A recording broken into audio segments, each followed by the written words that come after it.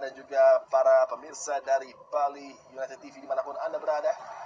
Dan inilah dia kick-off babak pertama sudah berlangsung. Skuad tuan rumah Bali United menyerang dari sisi kiri menuju kanan layar Anda dan sebuah sepakan jarak jauh langsung dilepaskan tadi. Penyelamatan gemilang dilakukan oleh Muhammad Syazwan bin Buhari. Mendapatkan tekanan luar biasa. Sebuah first time effort dari luar kotak penalti yang dilepaskan oleh Vano Lillipali. Langsung mencekam pertahanan dari The Stags. Tidak mengambil resiko dengan tinjunya tadi. Buhari mengamankan gawang Japanese Rovers dari tekanan di pembukaan 40 detik pertama. Sepak pojok bagi Bali United. Van der Saus, yang dekat tadi yang dituju. Beruntung ada clearance yang dilakukan tadi oleh Hairul Amri.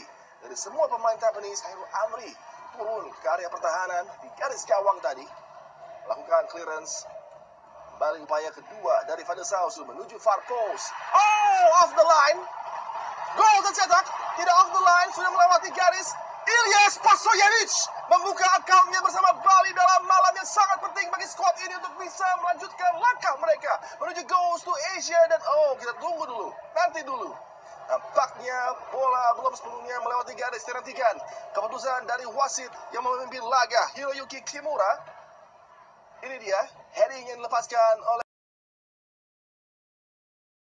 Spaso. Dan saya pikir jelas bola sudah melewati garis gawang.